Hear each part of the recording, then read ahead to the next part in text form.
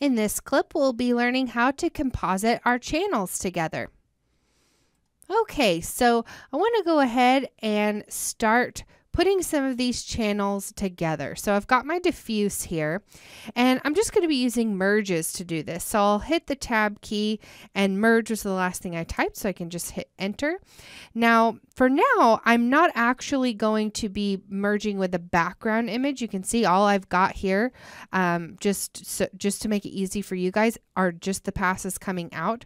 So I would actually start with one of these as my background. So I can actually pull it over a little bit farther, view the merge, and then we'll hook the A into the next one. So I'm basically using the diffuse as my background, and the specular is going over the top of it. So this is what it looks like with the specular, and that's what it looks like with just the diffuse.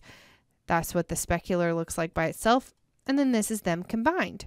Now this looks kind of similar to our read node, but not quite the same. You can see there's still some information missing. So I'll add in another merge, and this do the same here. And now we're adding in our indirect diffuse. So to see, what it looked like before that, I can hit the D key, and you can see how that indirect diffuse kind of casts up this little sort of green hue on it, which the person who rendered this out for us knew that we were putting this into a scene where we're going to have kind of this field. So this helps us to be able to, kind of put the robot into that shot. Now I'm also going to add another merge here. And if I just drop this onto the viewer pipe, you can see it automatically hooks up the B for us. And then I can hook up the A over here. And now we've got our indirect specular, which is a pretty light little pass. And then last one, our refraction. So again, I'll just drop it right onto the viewer pipe to automatically hook up the B. And when we add refraction, now we get the eyes of the robot. So when I look at this compared to this, it's pretty much identical.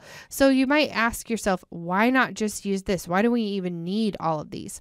Well, let's say that I want to kind of come in here, and on that indirect diffuse where we're getting kind of that green, I actually want that to look a little more green. So what I could do is kind of pull these over a little bit here, and then add a color correct node maybe in between there.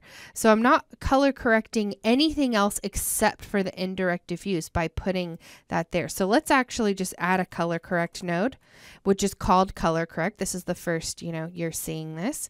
And we'll just drop it right there between the indirect diffuse. So that's the only thing that it's affecting before it goes into the merge. And whenever we do this, this is a node that's got a lot of things going on. Most of the time, though, you're just going to be messing with the gain whenever you want to do a color correction like this. And so I would just go into the little kind of color panel here. So this is the in panel color picker. And when I click this, I can then just come over here and push it more towards the green. So you see how he gets a little more green now. If I take it all the way, obviously it's too much, but I can push that up just a little bit more green if I want to.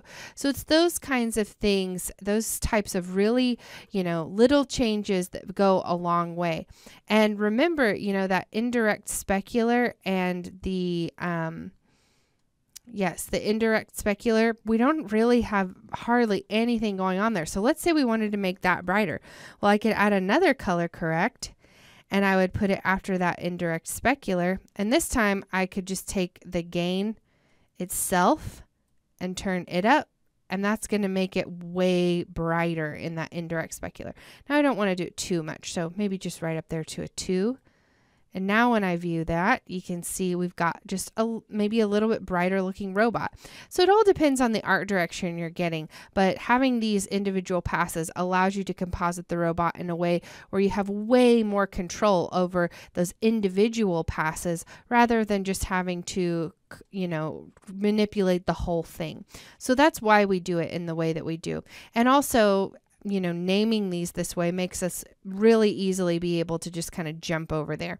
If you don't like the way this looks, if you're kind of a stickler like me where you want this to be just sort of perfectly all in a line, you can add another dot node. So hold Control and just pull that over there. So that looks a little bit nicer. All right, so now we've got some color corrects in place with our shuffles and our merges, and you've actually just composited your first set of channels. So great work. Now let's actually move on to our next part of our series here, where we're going to be creating some rotoscopes, how to create and use rotoscopes. So that's going to be module 3 of this course. So I hope you'll join me in the next module to figure out how we can better start integrating the robot with our background.